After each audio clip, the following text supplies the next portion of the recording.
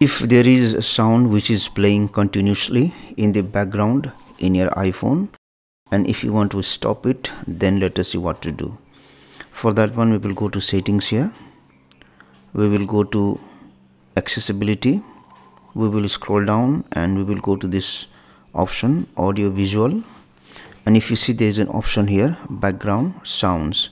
Suppose if it is enabled like this one, then there will be a continuous background sound, and there are sounds here, and if any of the sound is selected, there will be a continuous background sound in your iPhone. So what you do, turn off this option, background sounds. Thank you for watching this video. Please like and share this video if you found it helpful. Also click on the subscribe button and hit on the bell icon to get the notification of our latest videos for free.